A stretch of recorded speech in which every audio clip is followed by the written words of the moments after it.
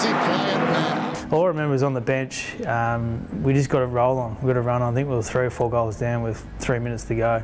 Kerridge for a handful. He's got 5 and they're still alive. What a game.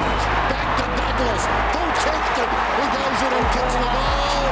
And North Melbourne are quivering at the knees.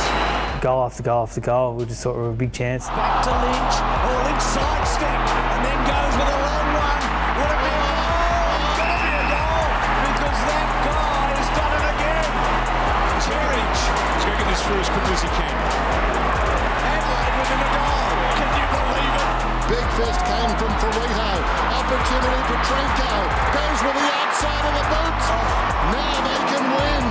Jerker just knocked the ball forward, kick it to Kedge. Kedge just knocked it forward, and Putt was in the right spot at the right time, ball went over the back. Yeah, it was a remarkable game to be involved in. Anything could happen here. Here we go.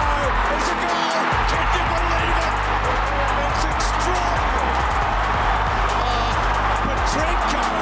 Petrenko. His role as a small forward, and the crumb that contest. So, Putt he played a pretty good game for the day, and the ball was rolled over the back, and he was in the right spot at the right time. And I was a bit anxious why he didn't pick the ball up, but he had a crack it off the ground, and it was a great goal. How was that? He must have enjoyed kicking that winning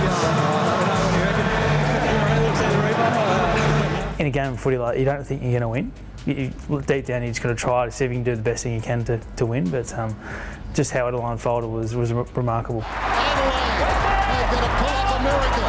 Adelaide, a miracle in Etihad. It was Sunday afternoon with the dome closed. Their helmet hosed.